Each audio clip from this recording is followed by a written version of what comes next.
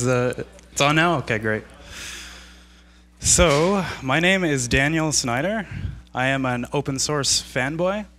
I'm highly allergic to license keys, so if you brought any license keys, please do not open them until after the presentation. I worked with OpenStack for the last 2.5 years at a company called Breakwater, but now I'm taking some time off to learn new things. I'm doing some machine learning at Sick Kids, and I'm making robots with my friends at Ryerson. But how many of you have used OpenStack on a day-to-day basis? Raise your hands. How many of you have installed OpenStack and played with it? Keep your hands up if you've used it. And how many of you have heard the words OpenStack uttered? Everyone, almost everyone. Awesome, okay. So this is only a 10-minute talk, so I'm just giving my thoughts on OpenStack and how it compares to the rest of similar software and what I think about it. So something came to me in while I was listening to the keynote as well, and it was that she was talking about learning on your own, and it led me to think, how much can you learn on your own? What's the limit of your understanding as a human? Humans have limits. And OpenStack is a good way to abstract some of what you have to understand, so you don't have to know so much. It abstracts it, but it's also so complicated and still early that it still is hard to use. That's kind of the thesis.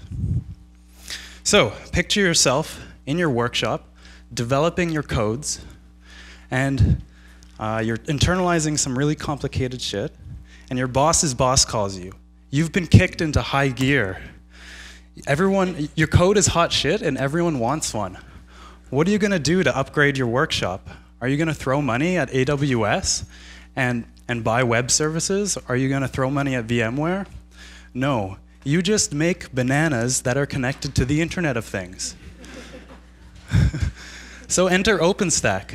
You can build yourself a super scalable, very flexible, upgraded workshop and call it a tier 4 data center.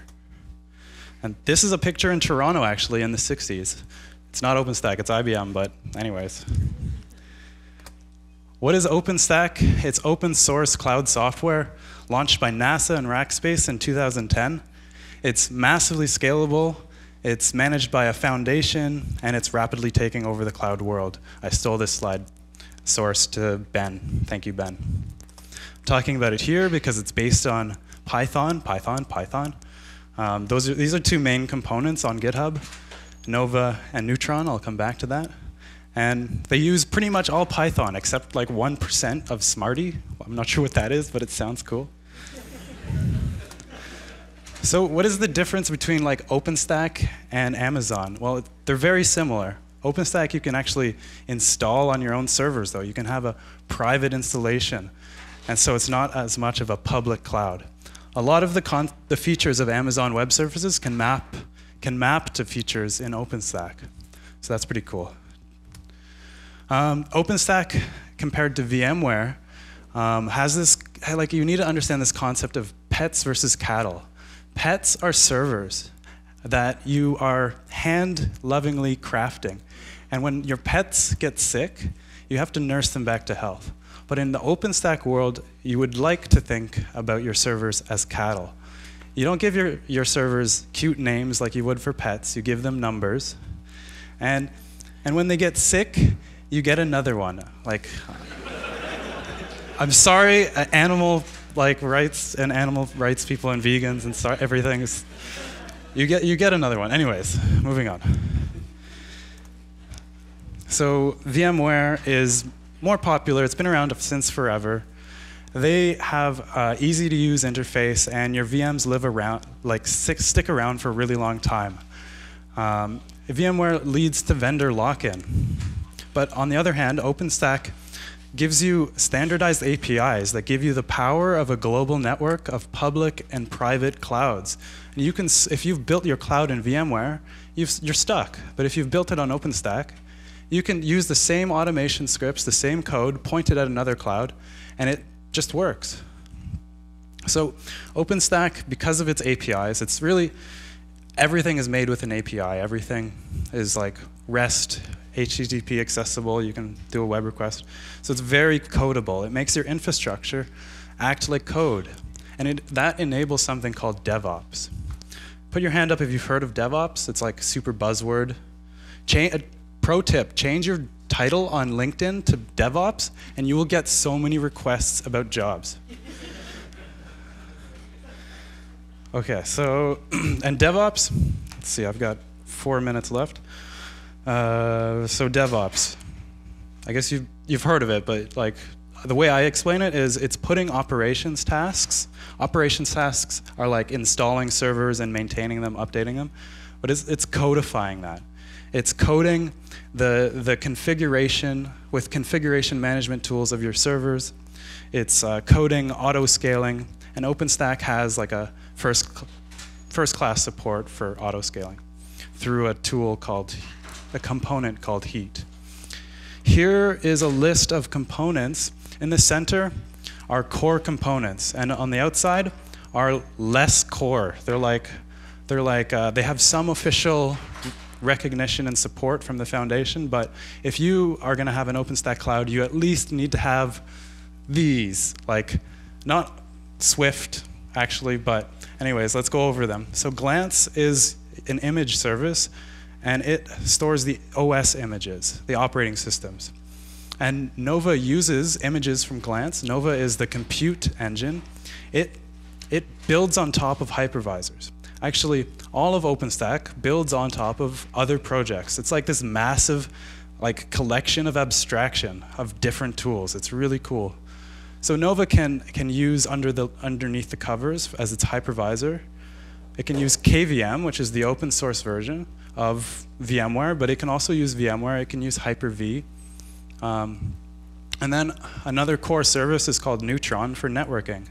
You can use Open vSwitch. You can plug into drivers that have been released by big companies like Cisco and other networking companies. So then another core service is Cinder, which provides your block devices, your hard drives, virtual hard drives, for your operating systems to live on.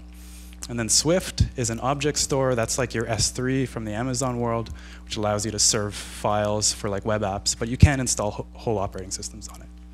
And then Keystone is your identity provider, login, username, password, or it'll plug into an existing Active Directory, which has your corporate usernames and passwords. So that's like and then there's a whole bunch of other cool services which I would love to talk about, like Ceilometer for telemetry and tracking and metering. A really awesome one is Heat, which is orchestrating many servers, like spin up three servers in like a 3-tier web app and like install some software and stuff. But anyways, I need to move on. This is getting crazy. The next slide is even more crazy. It's super complicated and notorious. This is the evil, complicated diagram of OpenStack, and this is a real diagram. Like this actually explains stuff, but it's like explains how like complicated it is. Like seriously. So sorcery number 1 is complexity, and there's some quotes here of people complaining. Number 2 is it's difficult to deploy. Like OpenStack has far too many components, and it's cut off here or something. It's only for specialized deployments. Like that's true. Your deployment is specialized because you've had to like go to so many configuration files and install and figure out the configuration file for a service and install like a billion packages for other services within OpenStack. So it's just complicated to install. But despite all this, it's super popular. It's like the second most successful open source project probably after Linux kernel itself. It's got like 6,000 developers. It's got like hundreds of organizations who are contributing. And yeah, plenty of people doing cool stuff with it. And the way they like organize their development is super cool. Like they have, of course, an issue tracker, and then they take like say a top level issue, like adding a new huge feature, and they'll put like a blueprint, which is like a basic idea of what's going to happen. And then every 6 months they have conferences, so they have like this developer summit where the people interested will get together in like a big room with people like everyone will have their laptop and they'll have like a shared document on Etherpad, when everyone's like editing the document and kind of like drafting a spec, which comes next. You can make your spec of your feature, and then people start like coding it, and they have really good code reviews. And I am done, so please clap me off. Thank you.